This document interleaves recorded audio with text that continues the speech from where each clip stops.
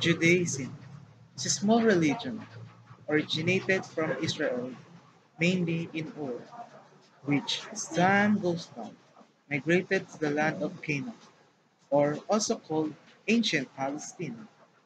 The people of Israel traced their origin to Abraham, who established the belief that there is only one God, the creator of the universe. Abraham, together with his son Yitzhak and grandson Jacob, are referred to as the patriarchs of the Israelites. All three patriarchs live in the land of Canaan, that later came to be known as the land of Israel.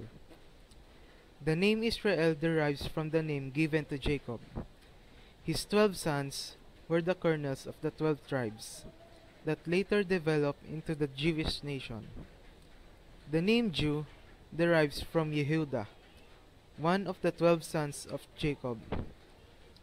So the names Israel, Israeli or Jewish refer to the people of the same origin. The descendants of Abraham crystallized into a nation under the leadership of Moses. Moses transmitted to the people of this new emerging nation the Torah and the Ten Commandments. Moses led them to the land of Israel, that is cited in the Bible as the land promised by God to the descendants of the patriarchs, Abraham, Isaac, and Jacob. King David made Jerusalem the capital of Israel, and his son Solomon built the first temple in Jerusalem.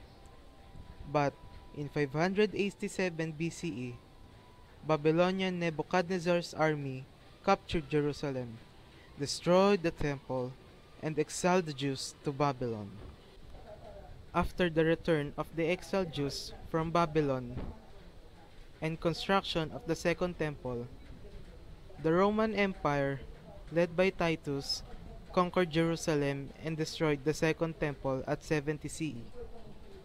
After the exile by the Romans at 70 CE, the Jewish people migrated to Europe and North Africa.